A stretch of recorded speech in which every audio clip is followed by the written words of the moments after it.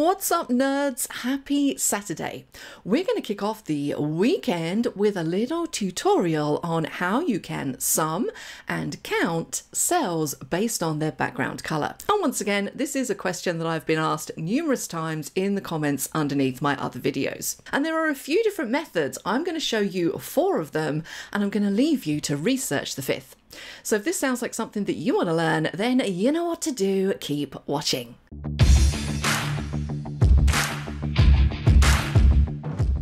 Now, counting or summing cells based on their background color, you would think that this would be an easy task to accomplish in Excel. But there is no formula available in Excel that will allow you to do this easily. Now, does that mean that we can't do it at all? No, it doesn't. We do have some other methods, some better than others, and most of these come with a whole heap of caveats. So I'm going to walk you through the different methods that I found in my research online, and I'll leave it up to you to decide which method you like the best. Now, we're going to start with the most simplest way of finding the count or the sum, and that is simply by using find.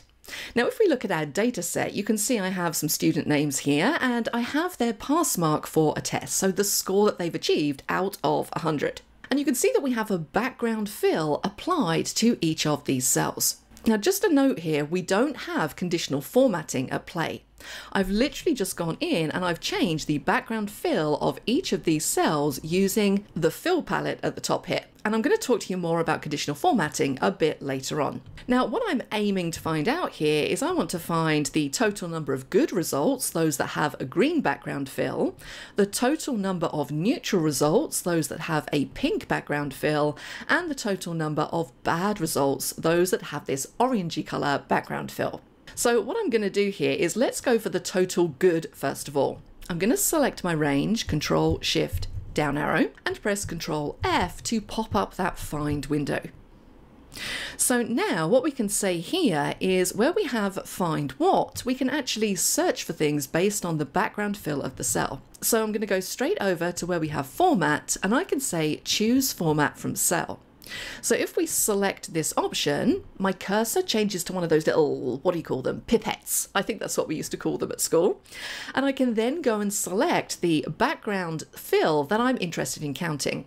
So if I want to count the total good, I want to select one of the green cells. So this cell just here. Now I'm going to make another quick change here. Where it says by rows, I'm going to change this to by columns. If I kept that on by rows, it's also going to pick up the green cell, cell B23, that says total good, because that has the same formatting. And I don't want to include that in my search results, so I'm just going to search in the column instead. Then when we click on Find All, it's going to tell me in a little preview pane at the bottom where all of those cells are located. But check out just underneath, it says 7 cells found. So effectively what we've done there is we've counted the number of cells with that background fill, which in this scenario is exactly what I want to do. Now, obviously, I'm sure you can tell what the drawbacks are of this method. It's not particularly automated, but it does give me my answer. So I have 7 cells. I could close this down. I can come down here and I can type in 7. Now, this has no dynamic features to it. If things change above, it's not going to change the total. But if you just want a quick way of counting cells with a background fill, that is a perfectly valid method. And of course, we could use exactly the same method to complete the others, total neutral and total bad. So that is one method you could possibly use. Let's take a look at what other options we have. So I'm going to jump across to the next worksheet, because the next way that we could do this is by using a combination of the SUBTOTAL function and filters. Once again, we have our students, we have their scores out of 100, and I want to find how many students need to retake their test.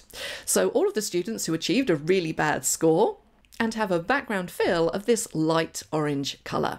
Now we're going to construct our subtotal formula first of all. So we're going to type in equals subtotal, and then check it out. We get a big long list of different functions that we can use with subtotal. So if I want to count, I can simply select count from this list. Remember, if you want to count a column that contains text, you would use count A. Now we're counting numbers, so count is fine. I can press Tab key to accept it. And then the next argument is really just the array that we want to count the cells in. So I'm just going to select this. Remember, you could make all of this a bit more dynamic by putting your data sets in tables first. Let's close the bracket, hit enter, and currently it's giving me 16. And that is because I have 16 results in this array. And if you want to double check that, you can look down in the status bar and you can see here it says count 16. So we know that that formula is correct. What we can then do is combine it with filters. So let's go up to where we have our headers just here. I'm going to click on data and we're going to turn on filters. So now what I could do is where we have the score filter, I could click the drop down, I could say filter by color, and I want to see everybody with a bad result, and that is an orange background fill. So when I choose this, check out what happens. The list is filtered and the subtotal updates to 3. If I were to click the drop down again and go to filter by color and choose pink instead, you can see that that works pretty well. So that is another way that you can count items using background fill. Let's take a look at another method which is kind of similar, and that is using aggregate. So we're going to type in equals aggregate, and we get very similar arguments to the subtotal function. So once again, we're going to do a count, but this time we get a secondary list where we can choose things to ignore in our selected range. So I'm going to say ignore hidden rows, and then our final argument is the array, which is this array just here. Let's close the bracket, hit enter. Again, it's going to give me 16, but if we use filters on here, and let's choose green this time, it's going to perform a similar calculation, but we've set it to ignore hidden rows, so it's going to ignore anything that's in any of the filtered out rows. So that is another method that you could possibly use. And remember, with subtotal and aggregate, if you wanted to do a sum as opposed to a count, you simply need to select that option from that drop-down list. Now, the next method that you could use is a very interesting one. And I have to say that I didn't come up with this. I actually read this on a blog post by Bill Jalen, which I think he posted quite a while ago now. I will link that down in the comments so you can go and have a read. I've kind of added to it slightly at the end, but I thought this was pretty cool, so I wanted to include it. Now, I'm just going to scroll up because I want to use this data set first of all. It's the same data set. We have our students and we have our scores. Because there is another way that we can do this and make it a little bit more automated. Now, there is I want to say a function. It's not actually a function. It is a macro, and it's called GET.CELL. Now, GET.CELL is an old macro function, I think that's what you would call it, that was around in Excel years and years ago. And I think this stopped being a thing in Excel in around 1993. So Kurt Cobain was still alive the last time people were really using this in Excel. And what you'll notice is when I type in equals get.cell into the cell, we don't get any function arguments. We don't get any help whatsoever. So it's not technically a function in Excel, but it does still work if you use it. Now, the first argument of get.cell is basically where we tell it that we want to count background fill color. But there are lots of other arguments that go with this function. Now, I'm not going to list them all out here. If you do want to know what they all are, then you can just give this a Google and investigate a little bit further. All you need to know is that the number 63 is what counts background fill. The other thing to know about this is that because it isn't technically a function, we can't type it into a cell and have it work. However, we can set it up as a named range and use it in that way.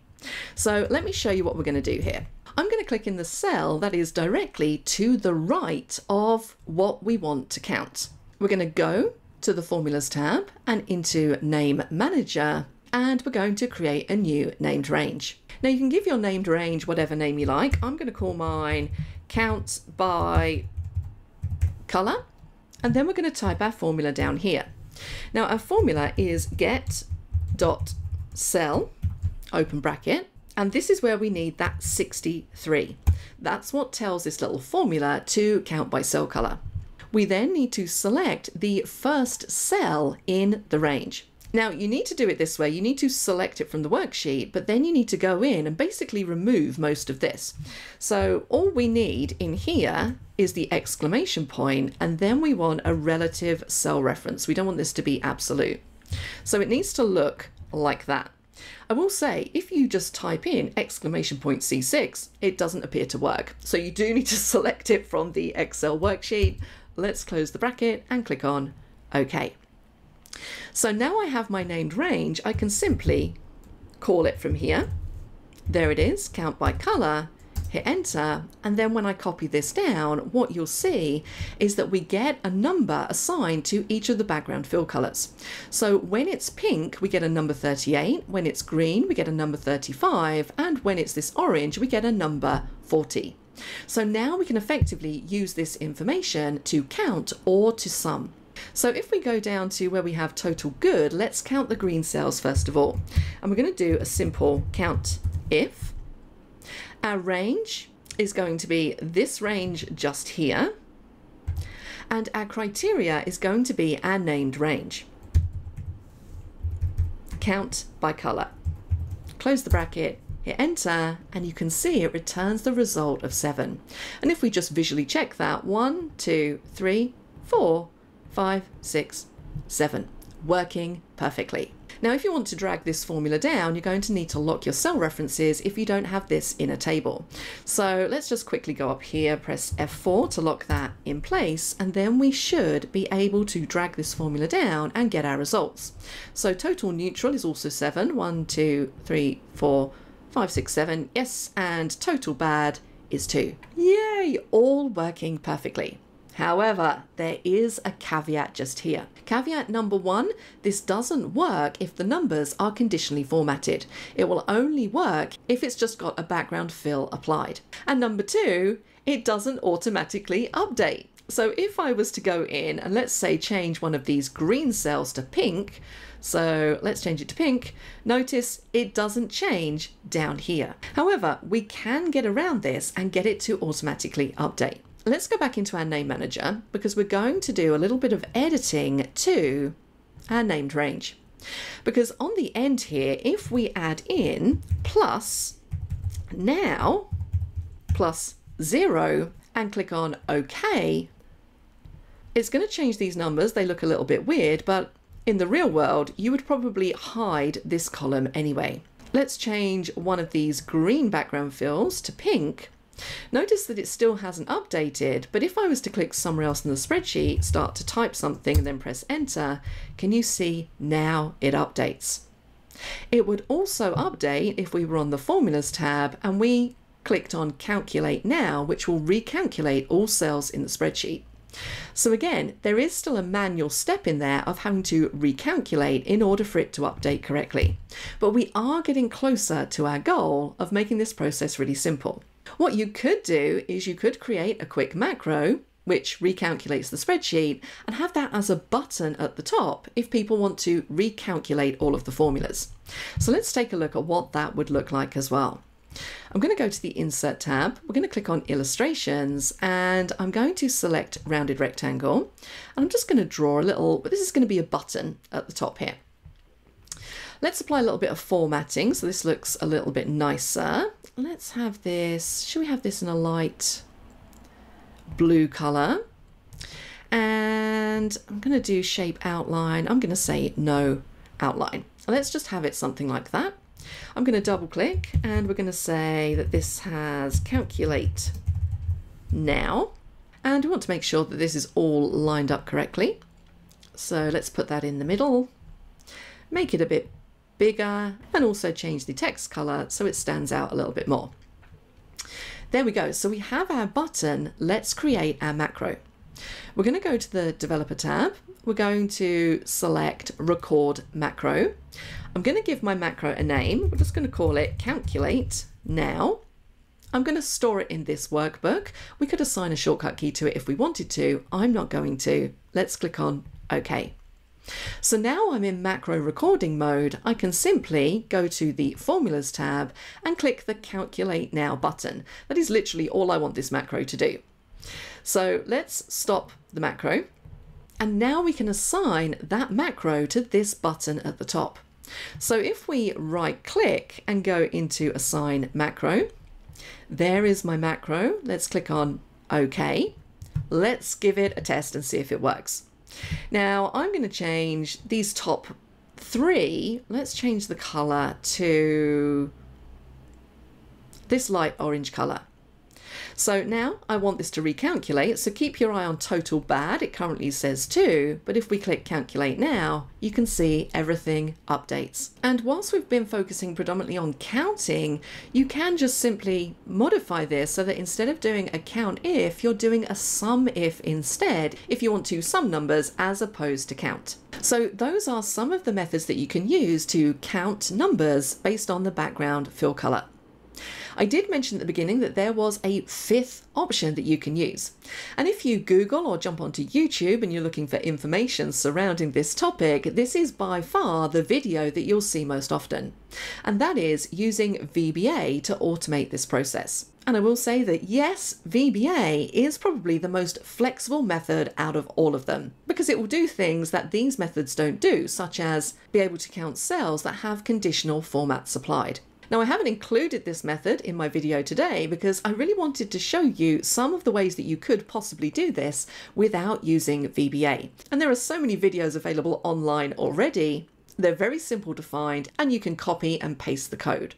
But for those of you who just want some simple solutions and some alternatives, these are the best ones that I've found. As always, I would be super interested to hear what you think of some of these methods. So smash that like button, leave me a little comment, subscribe, all of that good stuff, and I will see you next time.